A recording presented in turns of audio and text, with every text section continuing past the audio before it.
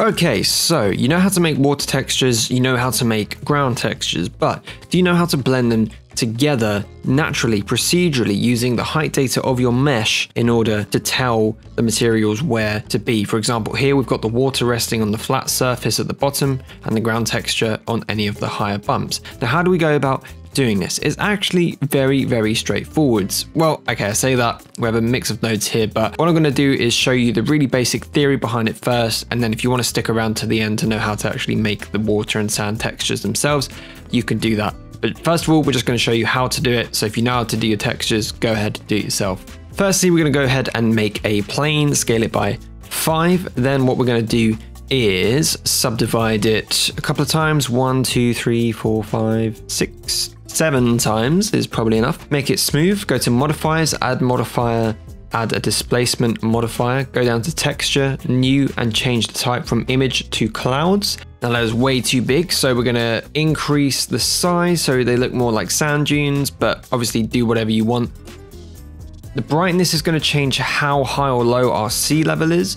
So the lower down we bring the brightness, the more sea level we're gonna get, and the contrast is gonna change how steep the actual landmass is. So the lower the contrast, the flatter the landscape. Change the size, and just until you get something you're happy with. I want to create a sort of sand dune looking material, so I'm going to try and keep it as flat as I can with larger bumps, but if you want to create more detail, more mountainous terrain, that's up to you.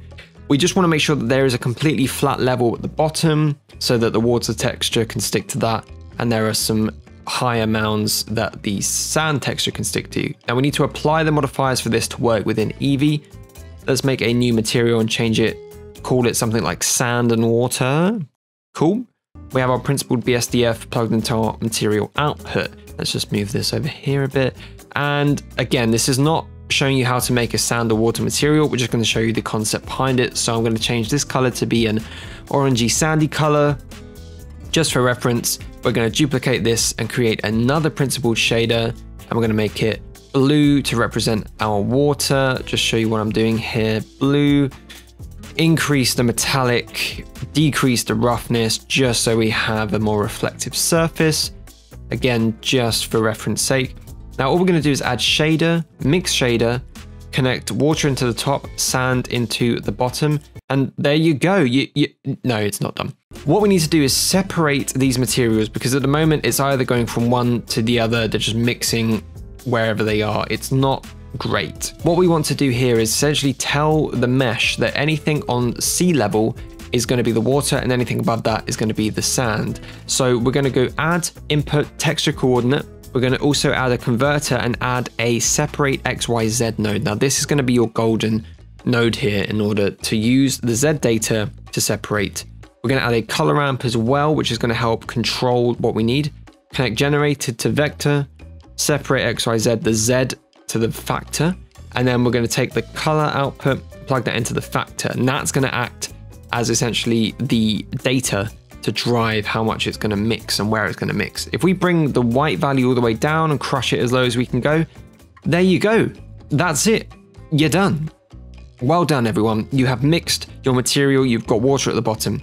If you want more information about how to create water textures and sand textures, go check out my other tutorials, or stick around and I'll show you how to do it now. So what we're going to do is add a texture, Musgrave texture for the water. Press Ctrl T, vector, bump, plug the height into the height, normal into the normal. Now we're going to play around with the scale, detail, dimension, and lunacerati, whatever it is, on the Musgrave texture. Bring that strength down, and this is essentially going to drive our water texture. Now this is up to you how big or small you want the scale of it to look. I'm kind of going for sort of a pond, pool looking type material, but if you want an ocean texture, just play around with the settings until you get it right. I'm going to bring the strength right down. There we go.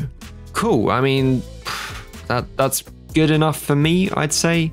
Yeah, cool. Water is done.